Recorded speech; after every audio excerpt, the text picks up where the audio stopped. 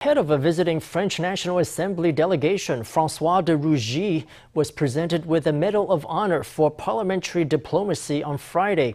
The honor was conferred to him by Legislative Speaker You Si-kun, who took the occasion to thank the lawmaker for passing a pro-Taiwan resolution in his country earlier this year.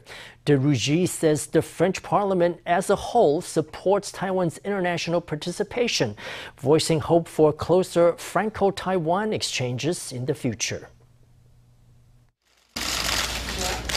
Legislative Speaker You Si-kun confers a Medal of Honor for Parliamentary Diplomacy to the head of the French National Assembly delegation, Francois de Rugy. You thanked the French lawmakers for overwhelmingly passing a pro-Taiwan resolution amid China's pressure and threats to Taiwan.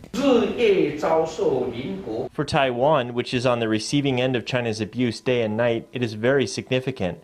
I would like to thank all the pro-Taiwan members of the National Assembly for standing up for justice and for speaking up for Taiwan, for this display of resolve to maintain peace and stability in the Indo-Pacific together with Taiwan.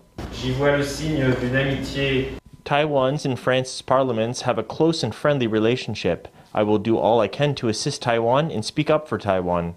During a press conference at the Ministry of Foreign Affairs, de Rugy explained why the National Assembly had decided to conduct a rare vote involving international affairs and pass the pro-Taiwan resolution. He said that seeing Taiwan's outstanding fight against COVID showed that the international community needed Taiwan's participation. The rarity comes from the fact that the French Senate and the French National Assembly both passed pro-Taiwan resolutions, so it can be said that the Parliament as a whole supports Taiwan's international participation. French delegate Frédéric Dumas, who had previously stated "I am Taiwan" at the National Assembly, praised Taiwan's defense of democracy and human rights. China does not respect freedom or human dignity. We can see that from the human rights abuses it's committing in Xinjiang. I would like to stress that Taiwan's future is tied to the future of humanity. I said, "I am Taiwan," because I think we are all Taiwan.